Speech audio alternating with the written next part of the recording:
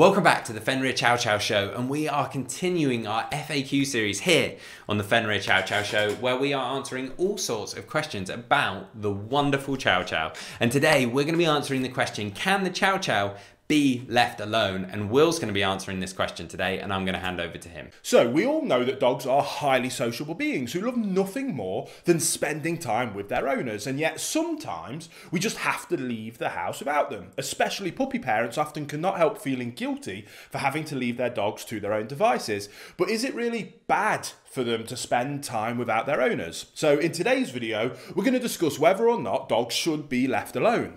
So then we will begin with the first reason why leaving your dog alone at home might actually be very good for them. And that is that alone time can build confidence. If you just got a new puppy, you might be tempted to spend all your free time with them. And there is no doubt about it. With their innocent charm, their adorable clumsiness, and their cute cuddly looks, puppies are irresistible. However, if you keep showering them with fuss and affection all the time, you might do them a disservice.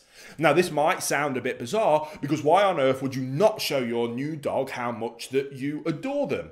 Now, of course, I'm not suggesting you should withhold love from your puppy, but if you make it a habit to give your young dog the opportunity to be on their own sometimes, you will thank yourself in the future, guaranteed.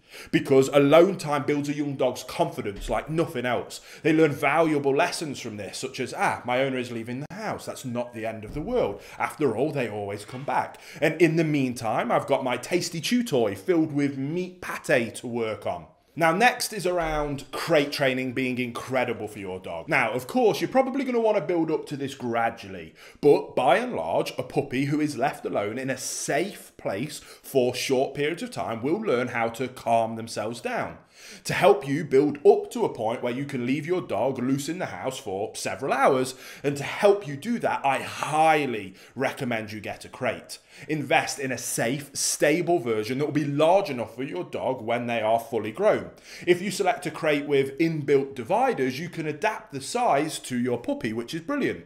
Especially useful because dogs do not want to soil in their own dens. Therefore, your puppy will at least attempt to hold their business even longer until you can let them out of the crate, which is incredibly useful for also toilet training your new puppy. Now, crates are not only fantastic training tools for your puppy, but if you have adopted an adult dog into your home, you can absolutely get them used to the crate as well. Most likely, they will readily embrace the crate as their new sleeping place, especially if you have made the space a nice one and an inviting place to go. To do so, put a soft dog pillow or a thick blanket or a bed into the crate and cover the top with a blanket. In this way, you create a den-like atmosphere, which really naturally appeals to dogs and they find very secure and safe. Now, another tip to help manage your dog's alone time is by planning ahead and being proactive.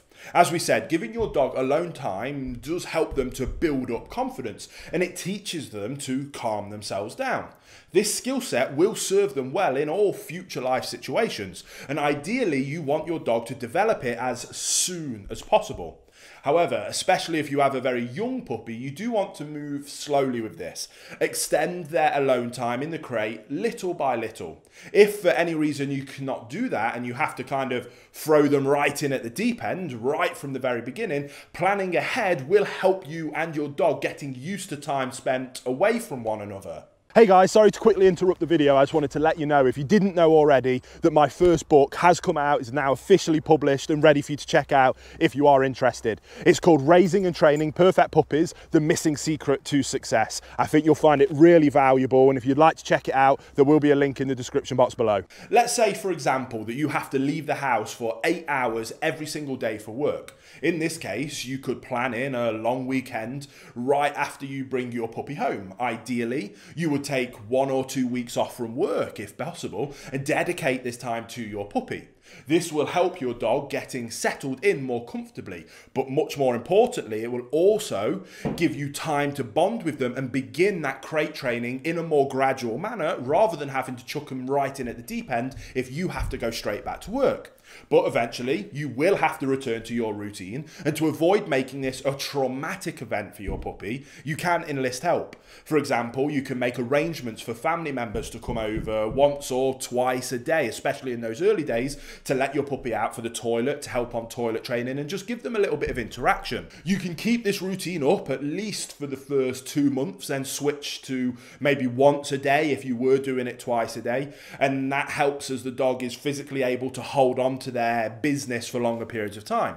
Ideally, these visits will leave the puppy pleasantly tired and content, and after they have received an appropriate dose of exercise and food and physical interaction, they should be more than happy to sleep for the majority of the time they spend back in their crate.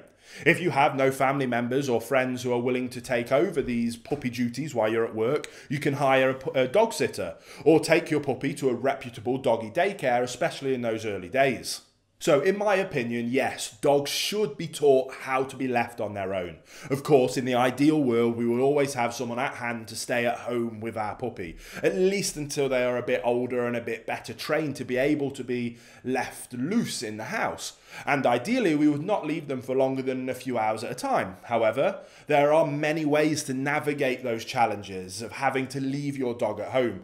And provided you are fully committed to making sure that you meet your dog's needs, especially during your absence, you absolutely can make this work.